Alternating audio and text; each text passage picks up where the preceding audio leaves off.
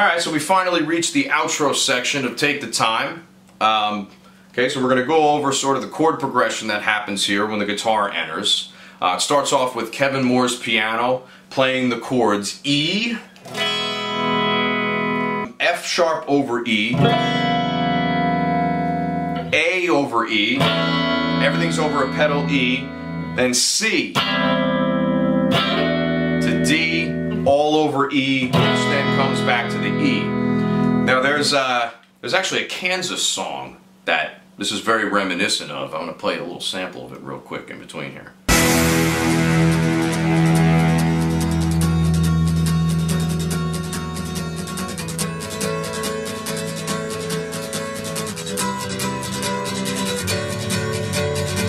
That sounds very similar, doesn't it, right?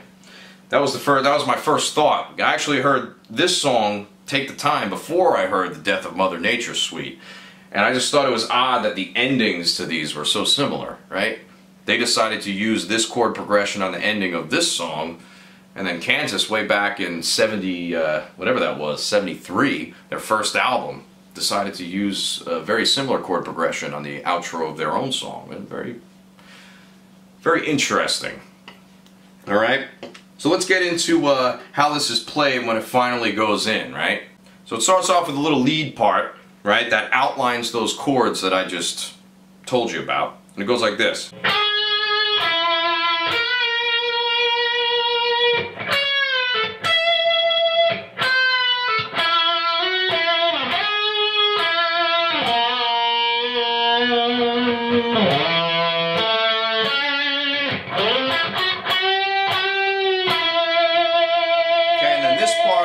He busts in with the slide, but I've never seen Petrucci use a slide live because I don't think I think he's just too lazy to get one, and it would be too much of a hassle for such a minute part, right? So this is how we would do it live, is you have this sort of thing going with this A chord shape, except it's on an E.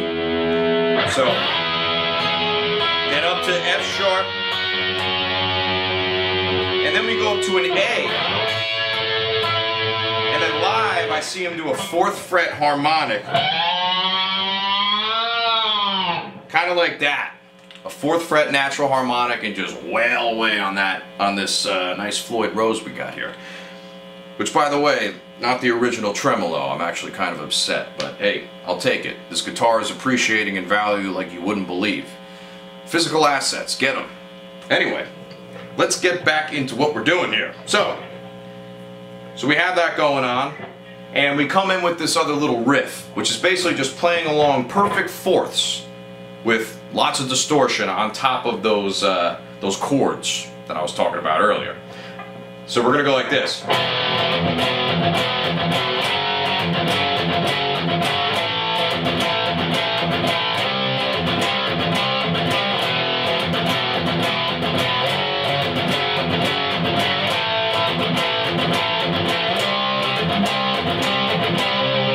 So not too much to say about that, except you have perfect fourths indicated, you know, by the root and the 5th of each chord, with an E, open E palm mute in between each of them, right? Now, I know I didn't start off doing all down picks, but I'd say to make it heavier, you can handle that at down picking speed. We don't have to relax for that part. Let's do some down picks. Let's go back to Kill 'Em All. Let's go back to some Hetfield with that, alright? So that little interlude kind of lead there, that little lead coming in there, it outlines all the chords almost exactly how they should be, right? It's textbook melodic writing, right? So we start off with the G sharp on top of the E, like this. And then we anticipate the sharp 4, which then becomes the 3rd of the F sharp chord. Okay? And then we bend into the C sharp of the A chord. We go, which is just mi, re, do, right? Mi, re, do is Mary Had a Little Lamb. Doesn't get any simpler than that, folks. Then we go up to the 5th of the A chord, and then we do a half step bend on the 12th fret, which is just B, C. So that's outlining the C natural, which that's exactly where it goes in the song. It goes to a C chord right there. And then we do this, which is the major third of the C chord, and then the sharp 4, adding a Lydian sound to it. So, when in doubt, go Lydian, man. Okay, so we have this coming out of the second part. We're going to the G sharp root again, and then here we're anticipating the lower octave sharp 4, which becomes the F sharp's third, and we do a little wanking on it, and then we do a perfect second inversion A major arpeggio. The notes E, A, and C sharp. Doesn't get any more textbook than that. And then this.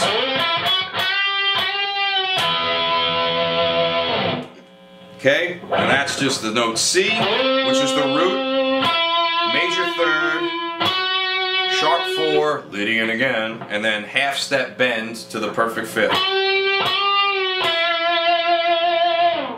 Now this kind of uses, well not kind of, it uses modal mixture. So we're going between the keys E major with the Lydian, or like an E Lydian type of thing, which is a major mode, to the E minor mode, which happens over the C chord. Alright, so just a little bit of food for thought right there, okay? You have two different scales going on. The E Lydian scale and the E minor scale, to account for all the chords that we're moving between. It's called mode mixture. Look into it.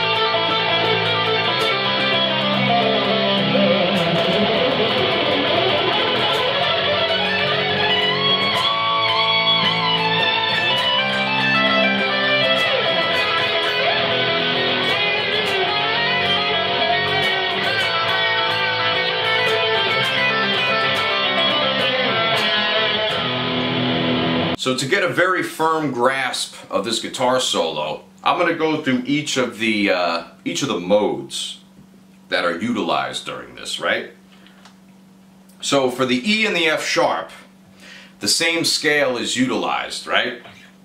It would either be the E Lydian scale, which is an E major scale with a sharp 4th,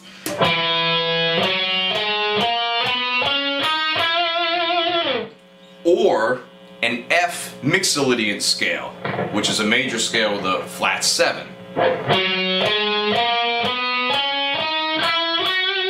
If you use them interchangeably, it won't matter, okay? Because the E always anticipates the F sharp, which means we're always going to have that sharp 4 going with a Lydian mode with the E major. And then with that F sharp, since we just came from the E, it's fresh on our mind. And the E is the literal flat 7 of the F sharp. So that flat 7 sound is still fresh in our brains, and we're ready to keep using that sort of mode, right? Now, when we hit the A scale, it kind of sets up the C scale in a very subtle way. Here we can either use the E major scale on top of this, because now we have an A natural instead of an A sharp. So that sharp 4 from the previous two scales is now quelled. It's back to the regular 4. So you can do the E major scale, which would create a Lydian sound with the A, or even better, let's use the A major scale. Right? Now another thing you could do is you could flat the 7, making an A Mixolydian scale, right? Which that G natural would set up the C chord perfectly,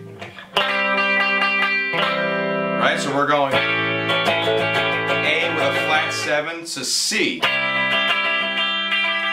still hitting that G natural, which would be the perfect fifth of the C chord and the flat seventh of the A chord. So keep these little common tones in mind, right? The common tones are how modal interchange can occur. Okay, and then coming out of that we have the C chord, which is the C Lydian scale. C, D, E, F sharp, G, A, B, C. Right? It's a major scale with a sharp 4. The direct equivalent to this is E minor. So it's interesting how we have an E major type scale starting the entire thing off, and then we're capping it off with an E minor. That's why you see these E minor blues licks happening later on in the solo. Now, let's get to technically what's going on here. So the solo starts off exactly how the earlier little lick happens, the earlier little interlude melodic guitar part. So, alright, so that's the same deal. You're sliding into the G sharp, which is the major third of the E, to the root, and then you're anticipating the sharp 4, which then becomes the third of the F sharp chord. Okay? Then we do the same thing. Mi, re, do, with a little extra flavor there, right? It's not as straightforward as before. Because now we're in the solo. Now we really got to make a statement here. So we're doing that with the mi, re, do to the perfect fifth, and then coming into the C chord. That's exactly the same as it was earlier, with slightly more, you know, embellished vibrato. Then we come back again, and we do this. Alright, so right there, we're hitting on the E chord, then on the F sharp chord we're going, that's doing G sharp, which is actually the sus2 of the F sharp chord. So we're almost pretending like we're in G sharp minor here with 1, 2, flat 3, but how it happens over the F sharp, we go 3, sus4, coming back down with a release, and then with a little half step bend to that 4 again, and then we're tapping that note all the way up top. So since we're doing a half step bend, we're going to tap the 18th fret of the B string, which will actually be a static 19th fret, which is the root note. Okay, so you're tapping from here up to the root of the chord, and then you release it, and then we do this again.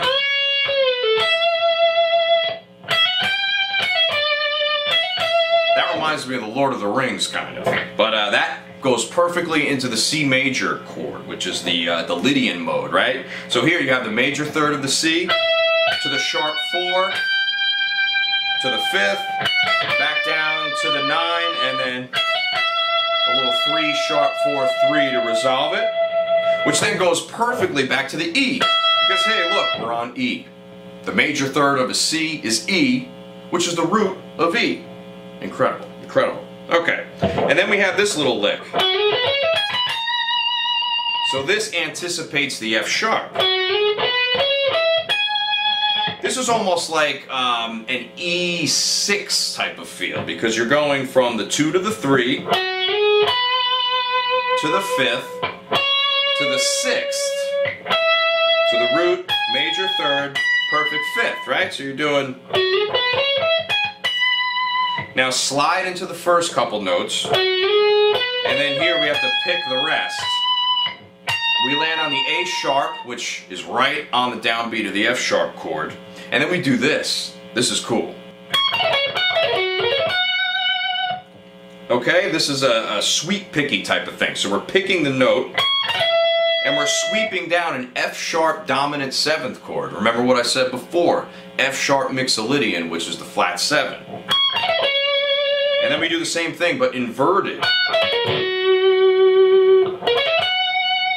Okay, you're going 5, 3, 1, flat 7 to 5, root, flat 7, 5, major third, 1, 3, 5, flat 7, 1.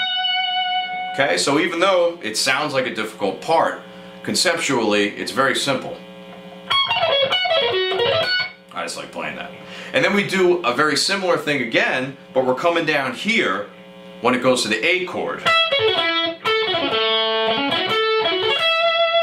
Alright, now this is outlining an A6 chord, or an F sharp minor 7 type of arpeggio. So we have, I'll do it in relation to A6. So we're starting on the 5th, just like we did up here. We're starting on the 5th again. 5, 3, 1, 6. Okay? And then to 5. So you're going all the way down the octave. And then we're going root, 6, 5, 3rd, 1, 3, 5, 6, 1, and then back up the original arpeggio. So, and you want to make sure you're really catching those rakes. You want to really rake it, you know what I'm saying?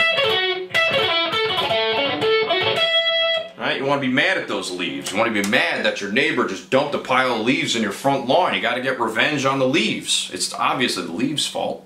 The leaves shouldn't have been there. You know, people just don't have any kind of sense anymore. So let's go with the very final part. After that whole, you know, sweepy section, we just end it like this. Which is the 5, the sharp 4, and the 3 of the C chord, right? Which leads into our bluesy part, right? Now, the blues can interchange and play with major and minor tonalities. So our chord on the bottom of this section is an E major, but we can get away with playing these blues licks, right? So we're on the 15th fret of the high E, and we're going pull off to the 12th, hit the 15th on the B, and just repeat it. And then go 17, back to 15, and you do that again. Right? And then you do the same thing, same frets, except here, because of the way the strings are tuned, we're getting this flat 5 in between every time. It sounds awesome. And actually, this works really well with the F sharp chord because it is hitting the 3rd of the F sharp chord, which is also the flat 5 of the E blues scale. So you get this E blues with the F sharp chord at the same time. Very clever way of utilizing that note. So we do that twice. And then we hop into this next part, which is even more blues. Just.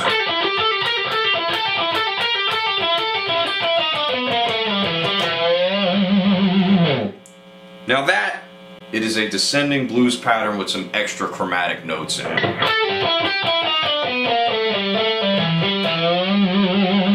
Then we hold that last bend on the F sharp, which is the, you know, it's the sharp 4 of the C, and it's also the 2 of the E. We're coming right back in though, resolving, and we're doing this really big 3-note per string triplet type of thing. That's 16th note triplets, 6 notes per beat, okay? Don't mess it up. So we're going like this. We're starting 12, 14, 16, and we're going like this. We're starting there, and then we're going 11, 12, 14, up 2 strings. Then we're coming back down to the A. We're going 12, 14, 16 again. So this is like an E mixolydian scale. And then we come up to here, and we slick. We slick. Is slicking a verb? It's going to be a verb today. We're going to slick our way right into the F sharp flat 7 scale. And we're going to go.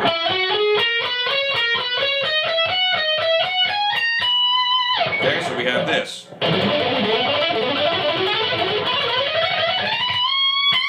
And then we're going to bend into the C sharp, which happens right on the A chord. And as we know, the C sharp is the 3rd of the A chord. And then we're going to do this. Now that's just like a, you're doing all down picks, right? But you have to make sure you're doing your hammer-ons and pull-offs in the right spot. So you're hammering in, double picking, pulling, picking again, hammering, pick, pull, pick, hammer, pick. Right? So you're just alternating between hammer, pick, pull, hammer, pick, pull, right? All that good stuff.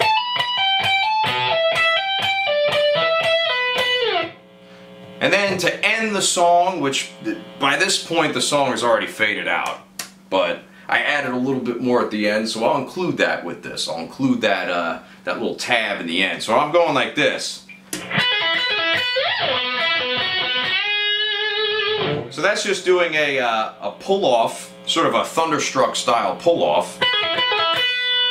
Just 5, 3, 1 with the open E string. And then we go, that's 5, 1, 5, 2, 5, 3.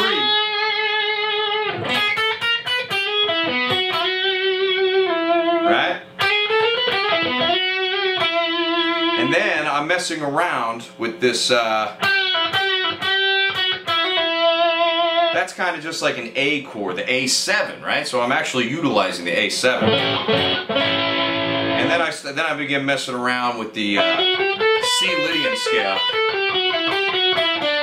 And if I end it there, I can finally get back into E major with no problem, and we can repeat this as many times as we need to, just like they do live in a lot of different performances. I suggest the once in a lifetime version, if you could, with the extended break going at the end. Very good stuff. Very good stuff. All right, everybody. Thanks so much for sticking around for this third installment. We made it all the way through every single part of Take the Time by Dream Theater. Pat yourself on the back, because that's a very difficult feat. You know, we have a lot of different instrumental sections that we covered. A lot of extremely technically difficult portions, modal interchange, time changes, all sorts of stuff, the whole gamut, right? And not to mention all the stylistic changes in the sound of the guitar, too. So next up is going to be Surrounded. We get a little bit of a break. This is another ballad, although there is some fancy stuff going on. So remember, this is Dream Theater. Just because it's simple doesn't mean it's that simple. All right, everybody. Thanks a lot. And be sure to subscribe to the channel. You could donate to the Subscribe Star if you wish. www.subscribestar.com/RomanOva Music, or go to my website www.romanovamusic.com, and you can do whatever you want there. I don't give a shit. Alright, thank you very much. I'll see you guys next time.